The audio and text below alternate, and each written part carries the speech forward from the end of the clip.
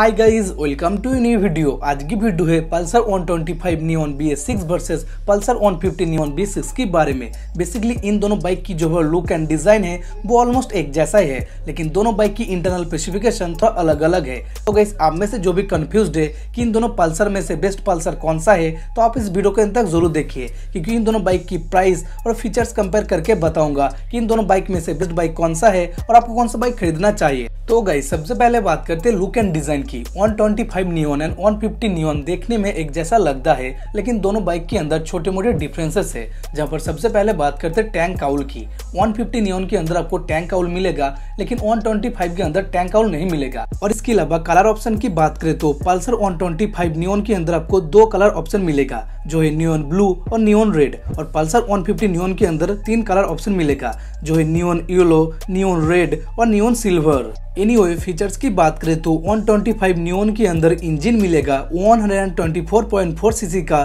Single cylinder DTSI air cool electronic fuel injection की system. हाँ guys, आपने सही सुना, इस बाइक के अंदर आपको मिलेगा इलेक्ट्रॉनिक FI।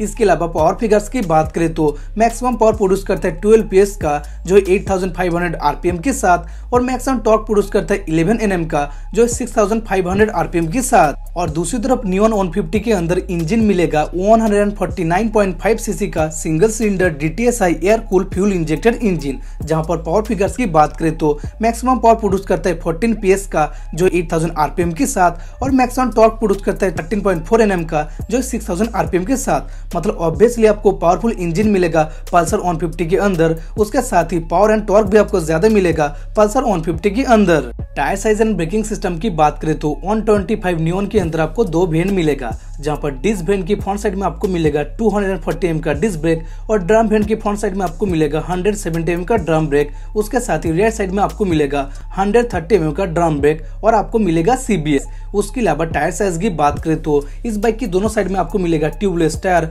जिनमें फ्रंट टायर का साइज है 80/100, जो आता है 17 इंच अलॉय व्हील के साथ, और रियर टायर का साइज है 100/90, जो आता है 17 इंच अलॉय व्हील के साथ। और दूसरी तरफ 150 नियॉन की फ्रंट साइड में आपको मिलेगा 240 mm का डिस्क ब्रेक, और रियर साइड में आपको मिलेगा 130 mm का ड्रम ब्रेक, उसके साथ ही सिंगल चैनल ABS। मतलब ब्रेकिंग आपको जबरदस्त मिलेगा पल्सर 150 के अंदर। इसके अलावा इस बाइक की दोनों साइड में आपको मिलेगा ट्यूबलेस टायर, जिनमें फ्रंट टायर का साइज है 80/100, जो आता है 17 इंच अलॉय व्हील के साथ, और रियर टायर का साइज है 100/90, जो आता है 17 इंच अलॉय व्हील के साथ। मतलब टायर की साइज दोनों बाइक की एक जैसा ही है। बाइक डायमेंशन एंड माइलेज की बात करें तो 125 नियॉन की माइलेज के बारे में अभी भी कुछ पता नहीं चला है, लेकिन BS4 में इस बाइक का माइलेज था 55 की पर लीटर की। और बाइक डायमेंशन की बात करें तो इस बाइक की ओवरऑल लेंथ है 1055 mm का, ओवरऑल विड्थ है 755 mm का, ग्राउंड क्लियरेंस आपको मिलेगा 165 mm का, और इस बाइक की वेट है 140 kg।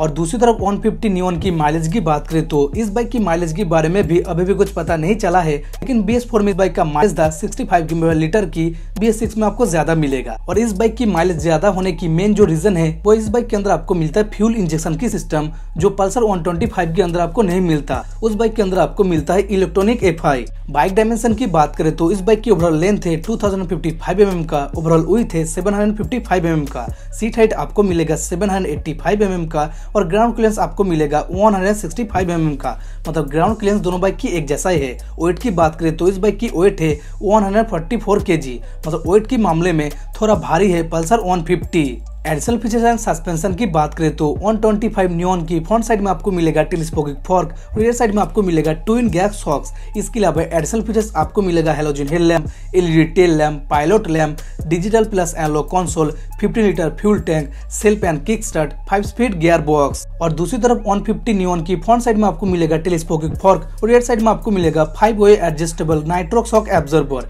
इसके अलावा एडिशनल फीचर्स आपको मिलेगा halogen head lamp, LED tail lamp, pilot lamp, digital plus analogue console, 50 litre fuel tank, self and kick start, 5 speed gear box. मतलब एडिशनल फीचर्स दोनों बाइक की एक जैसा ही है। प्राइसिंग की बात करें तो 125 नियॉन के अंदर आपको दो वेरिएंट मिलेगा, जहां पर ड्रम वेरिएंट का प्राइस है 61,114 रुपीज एक शोरूम, और डिस्क वेरिएंट का प्राइस है 73,440 रुपीज एक शोरूम।